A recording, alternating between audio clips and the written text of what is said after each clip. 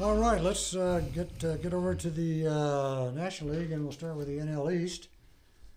I like Washington, the Nationals, the Mets, and then again, toss-up Braves, Marlins, Phillies. I don't see any of them challenging. The Washington had a nice winter. They added Adam Eaton, Derek Norris, re-signed Stephen Drew, re-signed Chris Hinsley. And they might be in trouble when it comes to closing. They lost their closer. I think he signed with the Giants, so that could be a problem. But I like Washington, and like I say, the Mets with Cespedes back, and they re-signed Neil Walker. I think the Mets have pitching problems. I mean, they've got a lot of good arms there. A lot of their pitchers have good arms and bad heads. But great hair.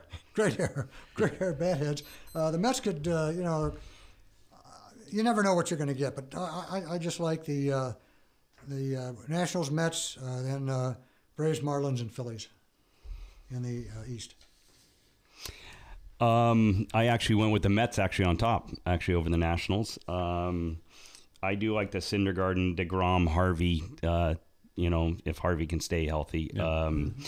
I actually think they're, we can't get all chalky here. I think you got to take some chances, and I don't know if this is a big guess, but I took the Mets over Washington. I think Donnie Baseball might get the Miami Marlins going a little bit. You got them going last year pretty well. Yeah. So I got them in third, and then Philly and Atlanta to finish it out. But lost that tremendous pitcher.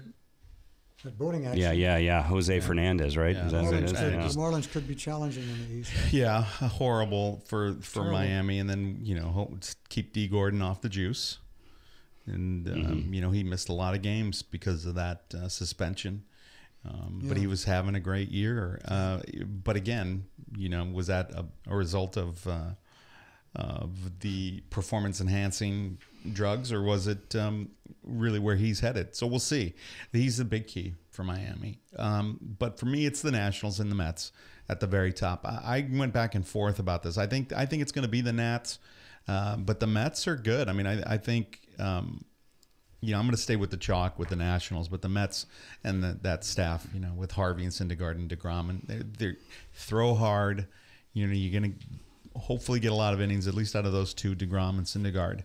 And, the bullpen needs some shoring up. Mm-hmm. They get somebody to step in, and they'd be right there with the Nats. I can see that. I definitely have the Mets as my top wild card pick out of the National League.